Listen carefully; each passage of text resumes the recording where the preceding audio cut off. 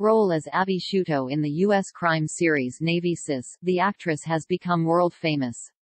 In 2017, she announced her departure and left the popular series after its 15th season. In a personal post, she now revealed, "A year ago, Pauley almost died of a stroke." In a very personal Twitter post on Friday, Pauley revealed that she's been through a lot over the past year and has struggled with health issues. "It's September 2nd. I had a massive stroke a year ago," she told her community, adding that she had previously lost many loved ones to the brain disease. The 53-year-old went on to say that she was all the more grateful to call herself a survivor today and that her stroke was still an absolutely traumatic experience for her.